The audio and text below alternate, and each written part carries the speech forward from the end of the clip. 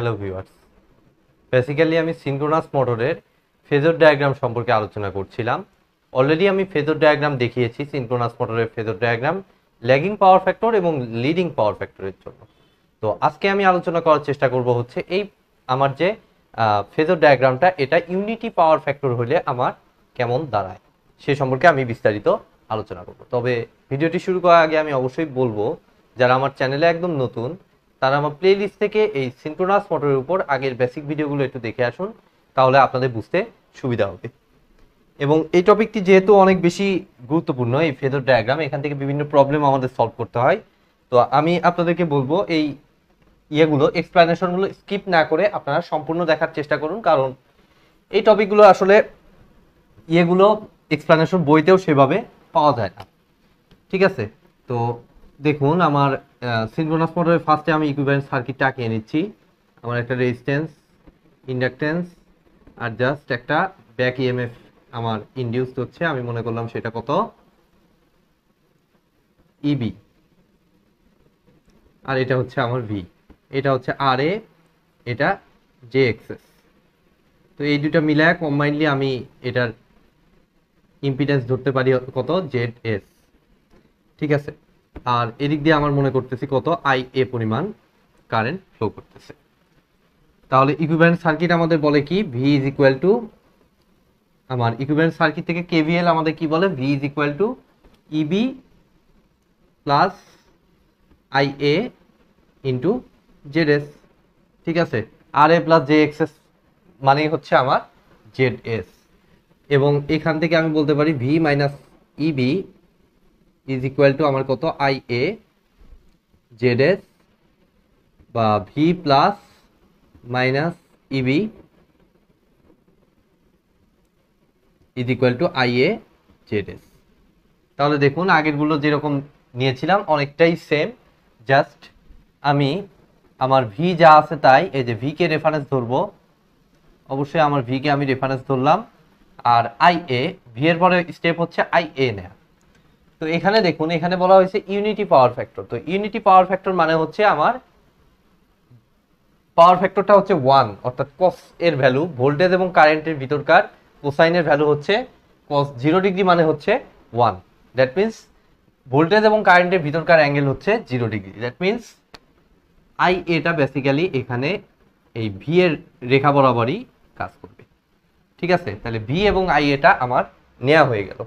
আর ইবি তো আমি বলছি অলওয়েজ ভি কে আমার কি করাবো, ল্যাগ করাবো। তো আই এ এই বরাবর আছে, তাহলে ইবিটা অবভিয়াসলি এই যে এদিক বরাবর, যেরকমটা আগে দেখিয়েছি ইবি, বাট আমার লাগবে হচ্ছে ভি প্লাস মাইনাস ইবি, অর্থাৎ ভি এবং মাইনাস ইবির ভিতরকার লব্ধি হচ্ছে আমার I A into Z S. তাহলে মাইনাস ইবি নিতে হলে ইবি কে অবশ্যই কি করতে হবে, পিছন দিকে সমপরিমাণ বাড়াইতে হবে। ঠিক আছে, আচ্ছা আমার এখানকার অ্যাঙ্গেলটা দেওয়া হয়নি, ভি এবং ইবির ভিতরকার অ্যাঙ্গেলটাকে আমরা বলি হচ্ছে আলফা, লোড অ্যাঙ্গেল। ঠিক আছে, আর ইবিটা উল্টো দিকে নেওয়া মানে হচ্ছে মাইনাস ইবি। তো যেহেতু উল্টো দিকে ডিরেকশন নিয়েই নিছি, জাস্ট এটার ম্যাগনিটিউড হিসেবে এখানে লিখে দিব আমি কত, ইবি। তাহলে এখন দেখুন ভি এবং মাইনাস ইবি এই দুটো লব্ধি হচ্ছে আই এ জেড এস। তো লব্ধি পেতে হলে আমার এখানে কি করতে হবে, সামান্তরিকটাকে আমার কমপ্লিট করতে হবে। ঠিক আছে, তাহলে এই দেখুন সামান্তরিকটা আমি কমপ্লিট করে দিচ্ছি। তাইলে এই দুটার মধ্যকার এই যে এই দুটো লব্ধি হচ্ছে আমার ই আর। ঠিক আছে, এবং ই আর এবং ভি এর ভিতরকার যে অ্যাঙ্গেলটা সেটা হচ্ছে আমার বেসিক্যালি থিটা। ঠিক আছে, এর আগেও তো দেখিয়েছি ই আর এবং ভি এর ভিতরকার অ্যাঙ্গেলটা হচ্ছে আমার থিটা। আমি একটু চেক করে নিচ্ছি।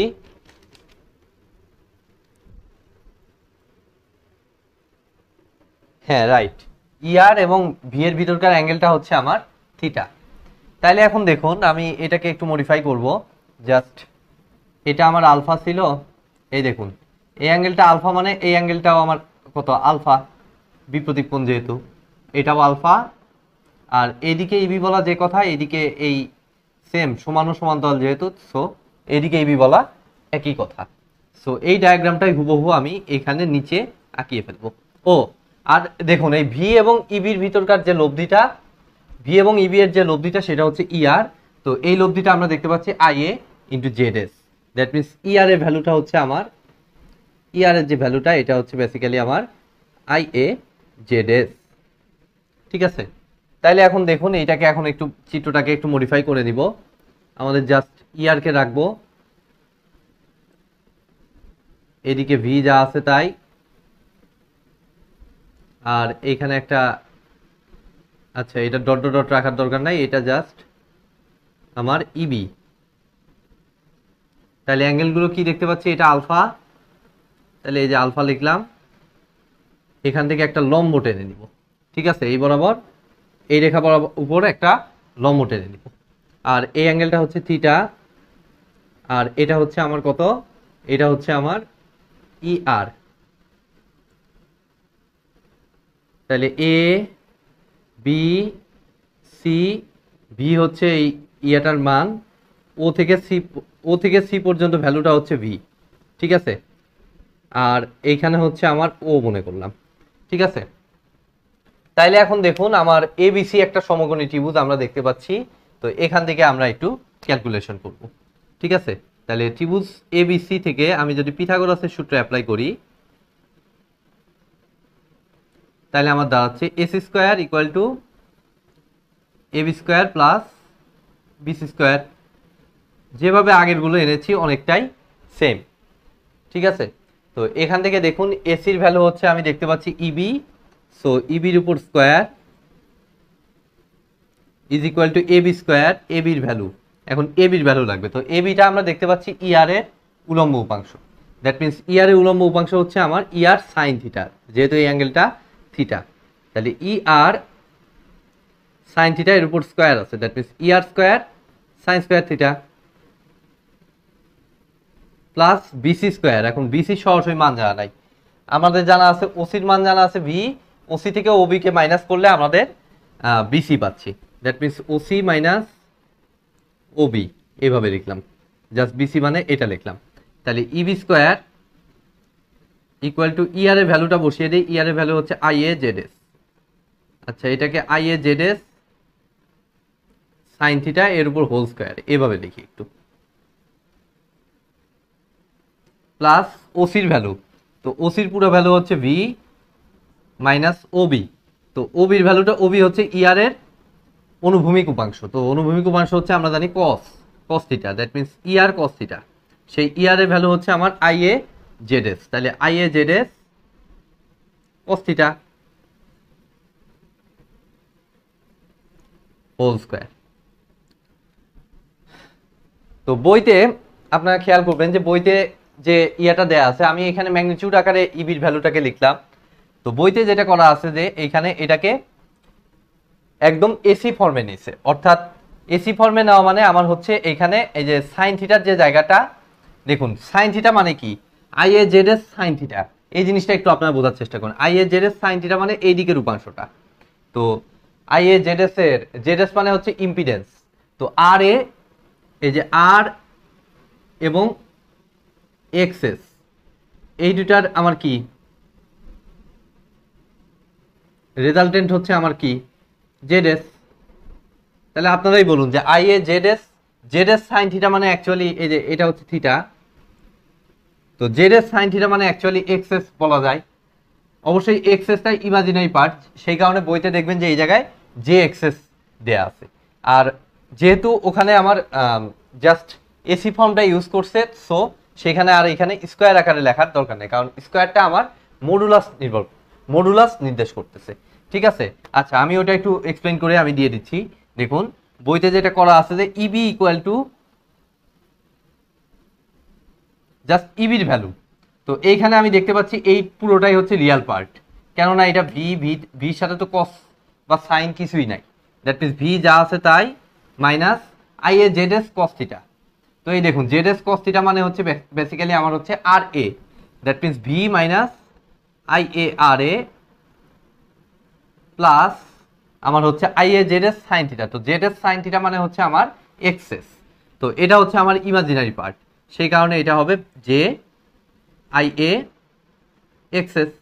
বইতে দেখবেন সরাসরি এটা লেখা আছে, ভি মাইনাস আইএ আর এ প্লাস জে আইএ এক্সএস। তো এটা হচ্ছে আমার জাস্ট এসি ফর্মে যদি আমি লিখি, আর এটা হচ্ছে আমার মডুলাস ফর্ম। ঠিক আছে, তো আগেরগুলো যেহেতু আমি মডুলাস আমি দেখিয়েছি, তাই এটাকে আমি ইরেজ করে দিলাম, এটা আমার রাখার দরকার হচ্ছে না। তো এখন দেখুন আমার ট্যান আলফাটা আমি বের করবো, এই যে এই চিত্র থেকে আমি ট্যান আলফা অর্থাৎ লোড অ্যাঙ্গেলটা আমি হিসাব করব। তাহলে ট্যান আলফা সমান আমার আসতেছে দেখুন আলফা, এই যে এটা সমকোণী ত্রিভুজ, তাহলে লম্ব বাই ভূমি, লম্ব হচ্ছে এবি ডিভাইডেড বাই ভূমি হচ্ছে আমার বিসি। তাহলে এবি মানে হচ্ছে আমার কত, এবি হচ্ছে আমার ইআর সাইন থিটা, তাহলে ইআর সাইন থিটা, আর বিসি মানে যেহেতু OC minus Obi, so OC মানে হচ্ছে ভি মাইনাস ওবি মানে হচ্ছে ইআর কস থিটা। ঠিক আছে, এখন যদি ভ্যালুগুলো আবার বসিয়ে দেই, তাহলে ইআর এর ভ্যালু হচ্ছে আমার IA Z S sine theta